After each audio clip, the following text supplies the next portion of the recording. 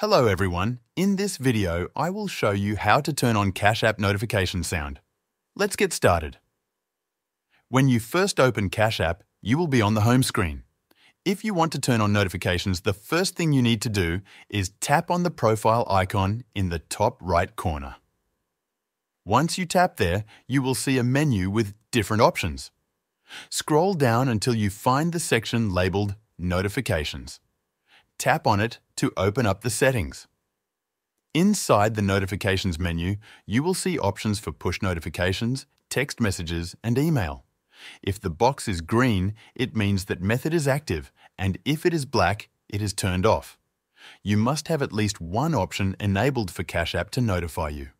Below that, you can choose the types of notifications you want, such as updates from the Cash App team, stock alerts, or Bitcoin alerts.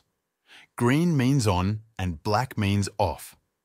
Once you make your selections, Cash App will notify you the way you prefer. And that's it. By the way, if you also want a smarter way to manage money transfers and never miss an alert, I recommend Wise. I use it myself. Wise gives you low-cost, fast and reliable transfers worldwide. And they're transparent about fees. Right now, if you sign up using the link in the description, your first transfer, up to $800, is free with zero fees. It only takes a few minutes to set up your free account.